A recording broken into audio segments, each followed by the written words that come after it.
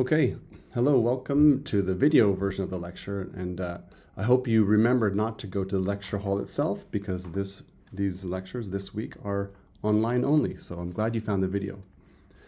So let me continue on the story that I was telling last time. We were talking about ordinary differential equations, and I described what Euler's method is, and I was also describing these event functions. We're going to put it all together in this lecture. So just reviewing what we were doing last time, we have these, remember the novelty driving range, golf driving range model. We define these event functions. This one here was basically goes from positive to negative when the ball hits the ground, assuming the ground is at y = 0. And then I defined a couple other event functions, well, a couple versions of the same event anyway, of hitting the barrier. This first one is not so good because it's discontinuous. It goes from, being equal to +1 to being equal to -1 in a discontinuity. The second one is better because it goes continuously from positive to negative. So the numerical integrator has more information to try to figure out where the exact crossing is, and it tries to actually estimate the location of the exact event. It tries to give you a sample at that point. Let's look at the other model. One of the other models that we talked about is the pursuit model. We want to terminate the pursuit model when the missile catches the jet, or when the fox catches the rabbit, let's say. Basically, we want to terminate when the pursuer catches the target. P-U-R-S-U-E-R.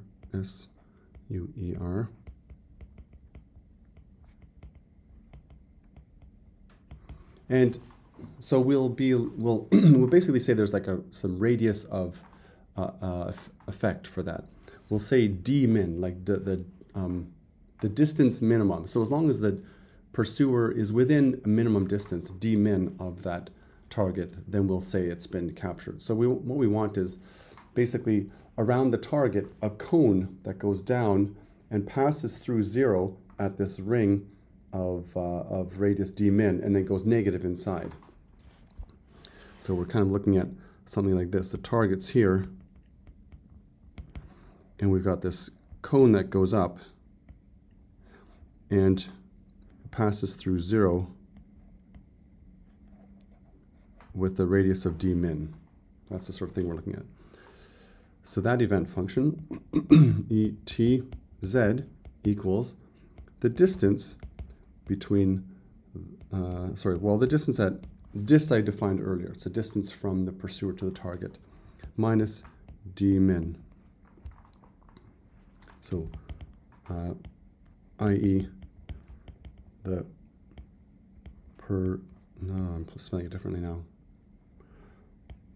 Pursuer is within d min of target. Okay, so that's a continuous event function. It goes from positive when the pursuer is farther away, goes to negative when the pursuer crosses within d min of the target. That will trigger the event. Okay, so let me just quickly talk about the general system architecture for these numerical solvers. So it has these different pieces that go into it. First is the input. So this is the part that you would supply. You have to give it the dynamics function. We talked a lot about that. You also have to give it an initial state.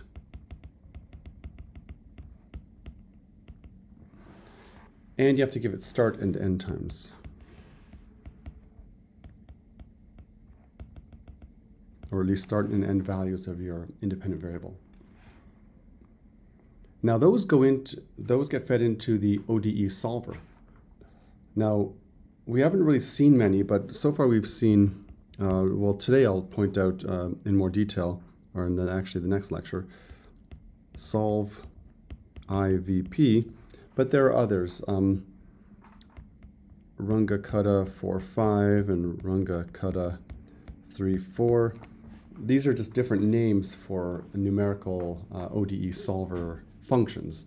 Every sort of numerical ODE solving suite has a variety of these different methods. And the actual function that you call to access those might have different names from time to time.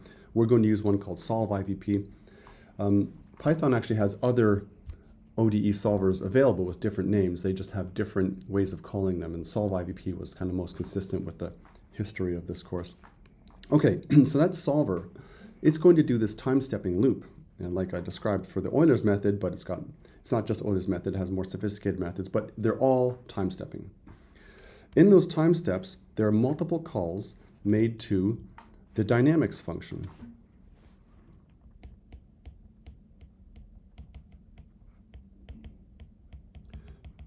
So for example, in Euler's method, you have to call the dynamics function repeatedly to find out what the slope is, and then you use that to take a step. Every step, though, it also calls the event function, or the event functions, if there are any. Every time step saying, are all the events still positive, or have any events been triggered? So that happens repeatedly every time step. And then once it's all done, it outputs the sort of the solution, and that usually takes the yes, I should go into do not disturb. Thank you. I just got a notification on my screen. The output is an array of times, or values of the independent variable, and an array of states.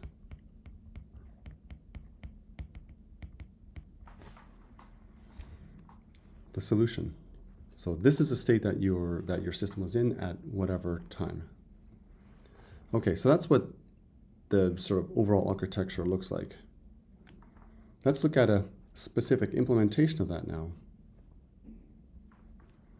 Let's talk about the SciPy's interface for the ODE suite.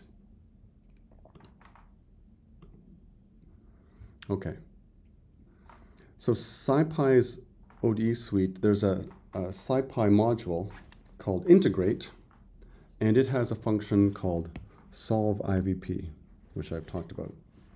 It's a wrapper for a number of different ODE solvers. I mentioned Runge-Kutta 4.5 and Runge-Kutta 3.4. There's Euler's method, modified Euler's, a whole bunch of different methods. There are some kind of standard textbook ones that are that are baked into this. But even there are all sorts of methods that aren't even included in that. It's a very elaborate field, but we don't need to concern ourselves with all those bells and whistles. So solve IVP is a wrapper for a number of different numerical time-stepping methods.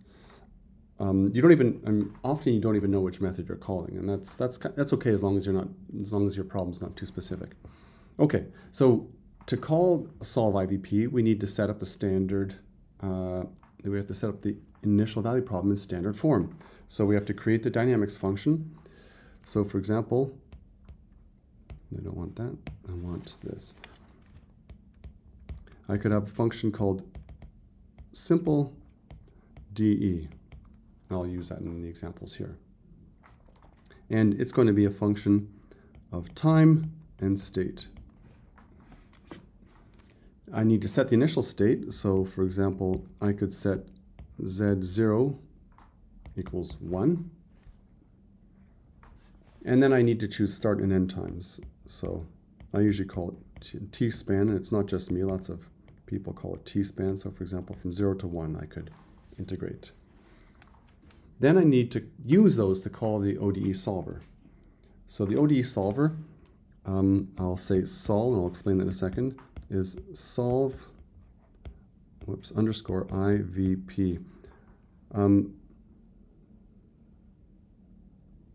Depending on how you import the SciPy integrate library, you might have to include SciPy integrate solve IVP, or you could say from SciPy integrate import solve IVP. Then you could just use solve IVP without having to give it the sort of modules it comes from. I think you probably understand that stuff better than I do. Anyway, so there's solve IVP, and we have to give it 3 main arguments. The first one is the dynamics function, which I called simple DE. Next one is the time interval, or the interval for the independent variable. And the last one is the initial state. Pretty simple. So you can check the function's help for more information. But I'll just put some notes here. Dynamics function.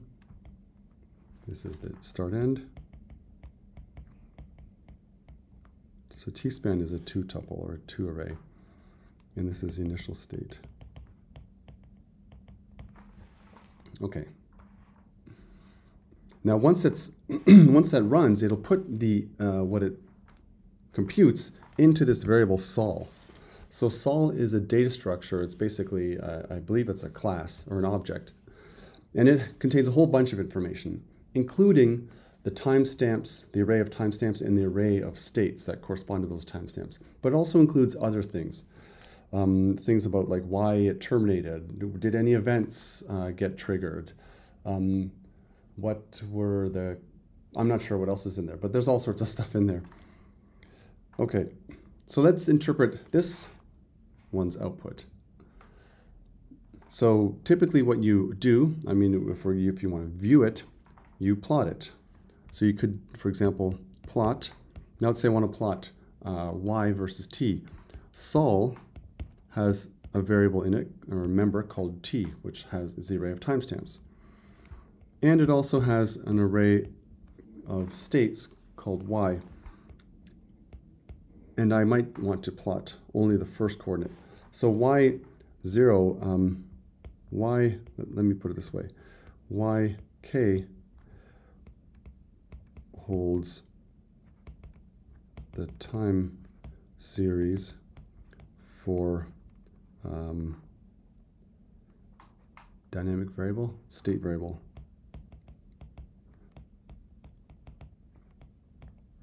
Index k.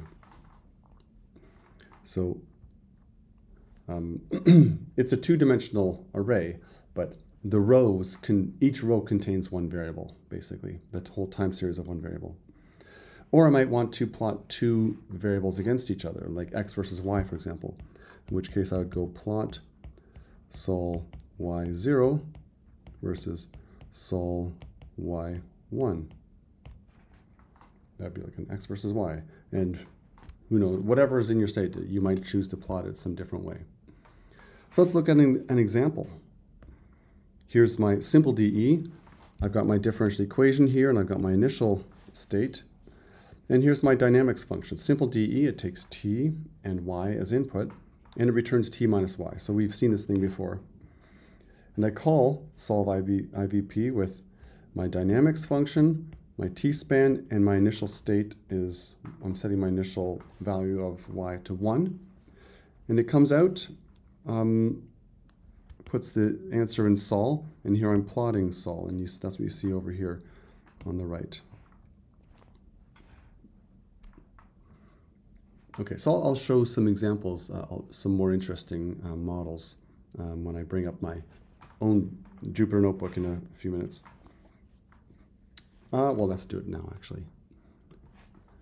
So here's my script, my notebook, and you can see I'm from SciPy integrate import solve IVP. So I can use solve IVP without having all that sort of bunch of words before it. I'm not sure what divide equals ignore means. I think that was a layover from the floating point stuff. So here's my dynamics function for the golf. You've already seen this. And I set up my parameters, t-span, my initial state, and Vx is 25. So Vx is just like a global, it's on the global scope, so it just works in there. I'll talk a bit about that more in a few minutes.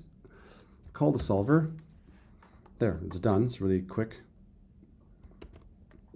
So when I say what type sol is, it's an ODE result, whatever that is. If you view what's in sol, you can see it's a bunch of stuff. There's a message, there's a success, and I guess if it's not successful, maybe it encountered nans and infs and stuff like that. There's t and there's y. You can see the y has 3 rows. That's because there are 3 state variables. There are no events. I'm not sure what these other things mean. So this one took 8 time steps, and you can see all 8 time steps here. And there's a solution, the y. I'm just showing you different pieces of it. And we can plot, this is the x versus y version of it.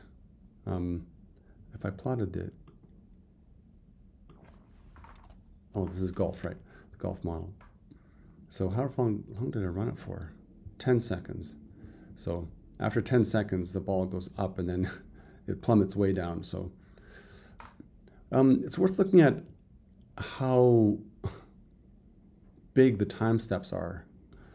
Like if we look at the time steps here, it took 8 steps. First few steps were tiny, and then it takes these giant steps, like 0.38 seconds, 3.8 seconds, 10 seconds. The last step was a full 10 seconds in size. That's because it's using a higher order method that we'll talk about later, but it's really good at, it's not just a linear approximation like an Euler's method, it's a higher order approximation which can fit something like ballistic trajectory really closely.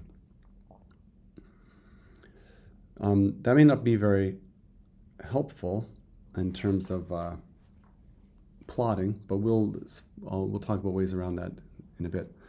And finally, you can get the state of the system at the end by asking for, give me all the state variables at the last time step.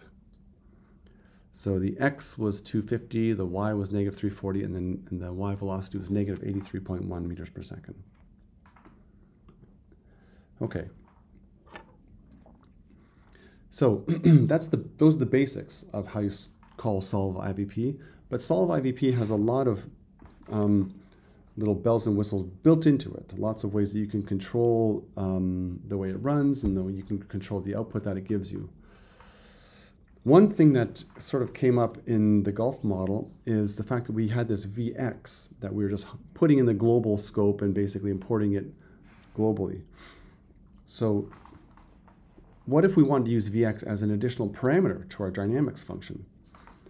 So in other words, what if our dynamics function has more than 2 parameters, not just t and state, but also other stuff like Vx?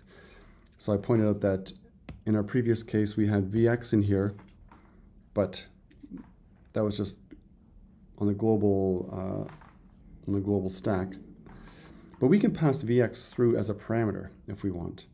So now you can see I've included Vx in the list of parameters. It wasn't here before. So that's kind of more elegant to do it that way. So how do we get, because we're not calling this dynamics function. We are not. The solver is calling the dynamics function. So the solver needs to know a little bit more about what arguments our dynamics function is expecting. So there are 2 ways to do this. So now by adding this Vx, we've basically broken the contract that this dynamics function has just 2 inputs, because now ours expects 3. So how do we handle this? A couple ways you can do it. First, I'll talk about the first way I figured out how to do it, and then I'll tell you the right way to do it. The first way to do it is to just create a wrapper. So you can go ahead and set, so I'm creating this wrapper function that takes tx as input, and I'm just setting, basically hard coding that input. I'm creating another function around it that presets that parameter. I'd say, so once you do that, then this new function can be used as the input to solve IVP, the new dynamics function. There's actually a better way to do it, and I'll just write it over here. Because there is a facility, there is a key argument. One of the inputs for solve IVP allows you to do that. So I'll say or use args like this. So you can say sol equals solve IVP, all the regular stuff, I'll just say function, who cares what the function is, t span z0 or z0. Now after this, you can have a bunch of key value pairs, and we'll talk about a number of different ones. One of the key value pairs is args. So this is basically allows you to list a whole bunch of things that you can pass through. However many, whatever there's in this args list, I'll put a 20 here like this, is what gets passed through as additional parameters into your dynamics function. So if I expected 2 additional arguments to my dynamics function, I should then have 2 things in my args list. Okay, so they have to match. They have to have the same number. So that's kind of the better way to do it, I'd say. So there are other things you can, let's see, do I have, yes, okay. Let's look at that. So here's the simple golf. This is version 2 now. It's a different dynamics function because now we have this extra argument here. So first I'm showing the wrapper function thing. So I'm taking t and x as input, but I'm actually hard coding this third parameter. And so I get what I want, okay? I'll talk about this in a minute. The other option is to, let's create a copy of that. The other option is to call simple golf 2. Oh, this is the other option. I've already, so I could have run it like this, come down here, and I get that as a result. So that was running this wrapper version. Or this is the version with the args, and it gives the same answer, not surprisingly. See that this one's calling fun, it's the wrapper, and this one's calling the original one with the extra parameter. Okay, if I were you, I'd probably use this second method. Okay, you get it. Now there are other controls, other key value pairs that solve IVP accepts. Wait, I should be doing a joke at some point. Let me pick a joke from my repository. I like this one. This is from a comedian named Stephen Wright. He's a really famous, or at least he was famous for like really short one-liner jokes. And he said he was driving and his friend said to him, "Have you ever fallen asleep while driving?" And he said, "No. I've woken up while driving though." Okay, so there are other events and options that you can specify using the key value pairs. So when calling the ODE solver, you might need to set up some of the options that govern how the solver behaves. For example, events. We haven't talked about how we get events in there. So somehow we have to tell about event functions. Error tolerances.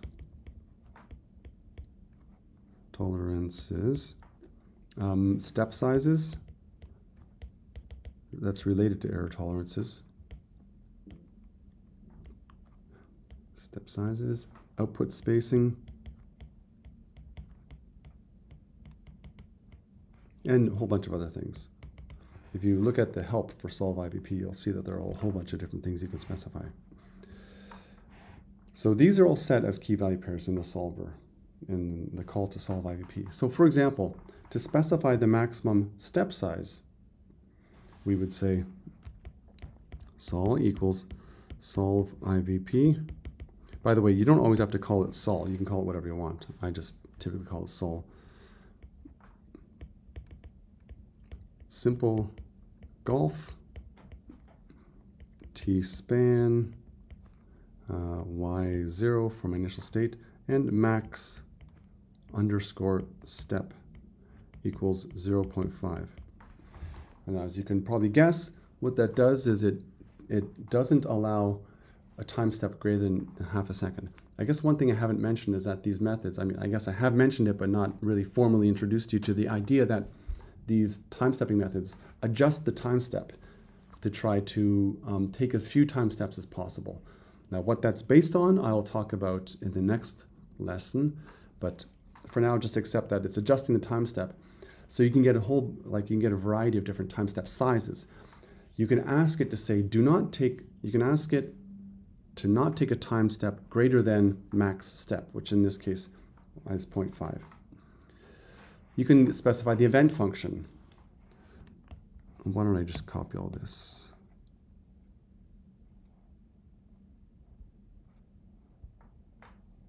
Copy. Paste. Now it's going to be a jerk. Okay, there we go. So I've got that, but now in the key value pair I'm going to put is events equals my event, I guess. So my event is an event function that I've written. Okay. If you have more than one event function, you put them in a list. I think maybe even one can go in a list. I'm not sure. Maybe I can try that. So let's look at a full example. Well, actually, before we do that, let's look at let's continue with these, looking at these controls. So here's the max step of 0.5, the thing I was just writing down. If we use a max step of 0.5, you can see the solution is more finely sampled. Interestingly, you can see right at the end here, it does a couple of short time steps. That's because it was taking big time steps, and once it reached the end, it had to take a shorter one because it reached the end of the t values it was supposed to model. But if you look at these, they are in fact 0.5 seconds. So it's recognized that it can easily take 0.5 seconds and stay accurate. So 1.88, 2.38, 2.88, they're 5-second increments. They're 0.5 second increments. Just because this is a fairly smooth and well-behaved model. It won't always be like that. You can choose what specific times you want the solution to be evaluated at, and it'll adjust the time steps so that it hits the times that you ask for.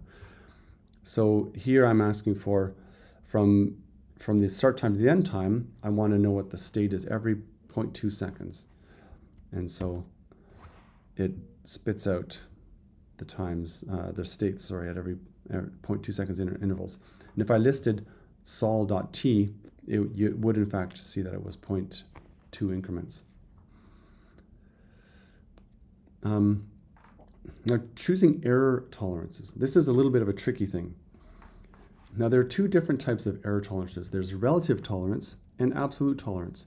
And these correspond to relative error and absolute error just the way we've been talking about all through the course. Now, in the next lecture, I'll talk about how these methods can estimate the error. There's a way for these methods to kind of come up with some idea of how much error there is in the solution that's found. And a certain amount of error is inevitable. So what we have to do is set some tolerance for how much error we're okay with. And then it compares our tolerance level with its estimate of the error.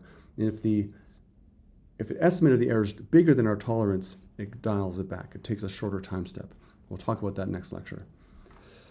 Now, the absolute tolerance is basically you're setting a threshold on the absolute error. So, you know, if you have some model where you're modeling the movement of the planets and you have state variables that are like 10 to the 5 or something in size, you know, versus you're modeling the movement of molecules or something, you might have measurement or state variables that are 10 to the minus 6.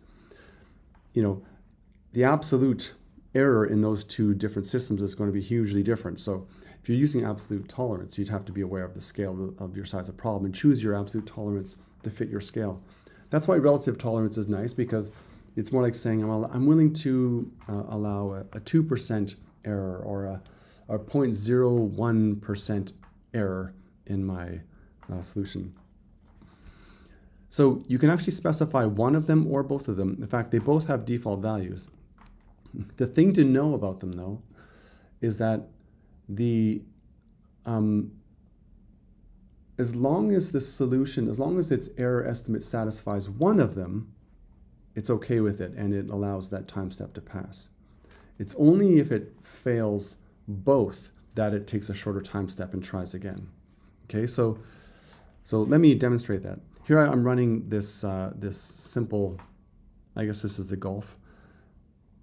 Oh no, it's this differential equation up here, whatever that is. It's running it twice with different error tolerances. One is very sort of liberal. These are fairly large. It's like 10 to the minus 2 is a fairly large error. And then this is fairly like more strict. You can see the more tolerant one is plotted in red. You can see it takes bigger time steps in red. And the more strict one has to take shorter time steps because its estimate of its error, it goes up as you take a larger time step. So it's got to take smaller time steps to keep its error estimate small to satisfy those tolerances. So the blue one, notice if I am more relaxed about my relative tolerance on the blue curve, rerun it, now suddenly, even though the absolute tolerance is really strict, I loosened the relative tolerance and I get these big time steps. Just for fun, let me try switching those. Huh. So it seems like the absolute tolerance was the actual bottleneck that was dictating the time stepping, the time spacing of the first solution. Okay, so you get the idea there. If you have some reason that you have to keep your error tolerances within a certain range, that's one way to do it. Event functions. So here's how you do an event function. Yes, you define the event function itself. It takes t and z as input. Okay, I'll talk about something. Yeah, okay. Yes, it takes t and z as input, and you output a scalar representing the value of the event. This would be the golf ball hitting the ground. But you also have to, you have to define these two extra attributes of your function. So you can actually have a function, but you can add attributes to your function like this. So my event.terminal true. This tells the ODE solver that when this event gets triggered, it should stop integrating. You can say false, and it'll trigger the event and it'll report the time the event happened, but it'll just keep going. You also can control whether the event specifically is looking for the event function going from positive to negative, or from negative to positive, or if you don't care whether it's going positive, negative, or negative. You just care. You want the event to trigger at any zero crossing. We're typically going to use it only for things going from positive to negative, but it's but just so you know, you have control over this particular aspect of the event. So I'm using the wrapper version of my function this time, simple golf, but I'm creating another version of it. And let's see, it should stop when it hits the ground.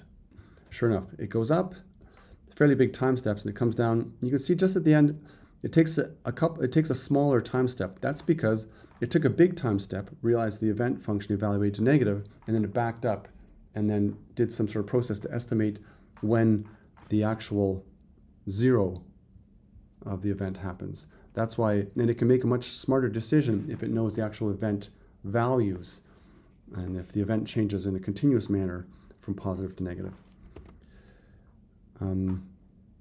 Yeah, and you can ask for, whoops, that's not what I wanted. Oh, this is the y value. You can see that it's like within round off error pretty much of 0.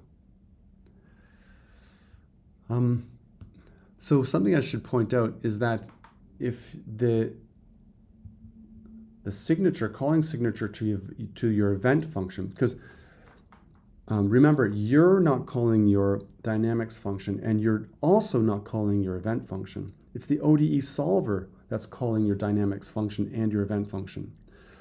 So the convention is that your dynamics function and your event function have to have the same calling signature. So in this case, they both accept TZ, or like T end state. And so there's my function and there's my event. They have the same, they both accept 2 inputs. If I wanted to use my simple Golf directly and instead give it my args like that, that's fine as far as that goes, but it's going to crap out because the event function doesn't take this extra argument, and so it doesn't like that. And so to fix that, I guess I could add a third argument to my event function that's just ignored. Now it's okay with it. So they just have to match.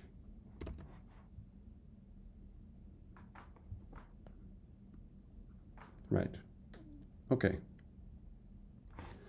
So now let's go to sort of an interesting model. So this is an animation of the whole thing. I've got this function. This is the Novelty Golf driving range. I've got this function barrier height, which I talked about before. I've got, this is the dynamics function for golf. I've got an event function for hitting the ground. And I've got an event function for the barrier, all that stuff here. I created wrapper. I'm using the wrapper version here, but if I were to rewrite this, I would have used the args method. So you might recognize this as the event function that we talked about, the sort of more elegant event function for the hitting the barrier. And then it just calls solve IVP repeatedly in a loop. I'm using a max step. So this is kind of interesting. So one thing I need to be careful about is it's taking these steps, and I don't want it to take large steps that are so large that actually steps right over my barrier. If this is my barrier, I don't want it to go step, step, step, step, because the event function will never evaluate negative in that case. I need to take step sizes so that I know what my x velocity is, so I need to take step sizes so that I can't step more than the width of my barrier, more than 1 meter in a single time step. So that's what this is here. Is, basically, I'm taking times max step is 1/4, yeah, whatever. I'm not sure why it chose 4, but for whatever reason, there it is. And then this thing animates it and then shows the animation. So let's see what this looks like.